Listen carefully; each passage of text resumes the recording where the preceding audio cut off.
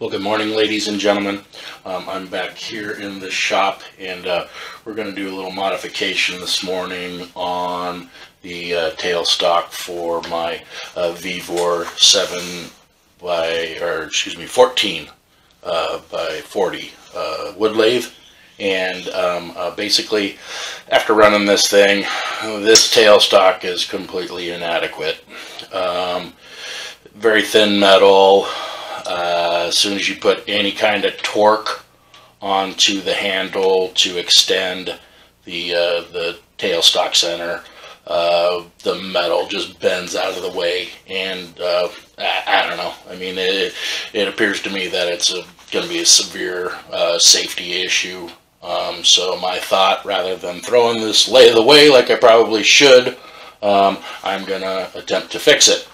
So what I've done is I've cut out a plate of steel that I'm going to put vertically inside of this, weld it all together, hoping that it will act as a better anti-shear device for this tailstock.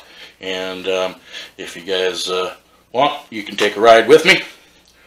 What I won't be showing the welding and all that stuff because it never really shows well on video, but what I will show is the end result and give a report to how it works.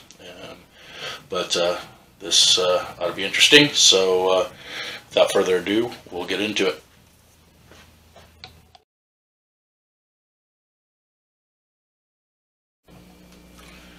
Well, good evening, ladies and gentlemen, and we're back at it again. This is the modified tailstock for the Vevor 14 by 40 wood lathe. The last episode we took the old spindle out, and on this episode we replaced it with a 304 stainless shaft that I custom turned down from a piece of all thread that is the M18 by 2.5, and I welded poorly the gusset plate in here. All I had was a little 110 volt welder here and some really crappy Harbor Freight welding wire, and it didn't go well, but it is stuck together.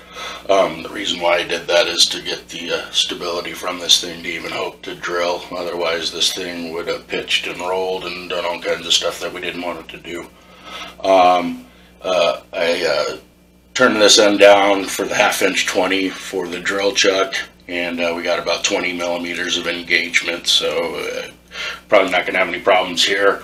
On the end here, I got about the same engagement on this hand wheel that I got from the Amazon store, and it was less than $10. So the whole project here probably cost somewhere in the neighborhood of, I don't know, we'll call it 40 bucks. And this will give the capability to drill on the Vevor. There will be a follow-up video with this setup actually attached to the lathe and doing the work, but everything is a lot more solid and all that. There was a slight amount of distortion after I welded it, and the astute can kind of see that there's a little bit of an hourglass shape to that. I did have to run a tap through there again to regain the path for these threads to match back up and all that good stuff, but it wasn't a big deal. Actually, all in all, I think this will be a great improvement, and we'll test it out though to make sure. Thanks guys for watching this.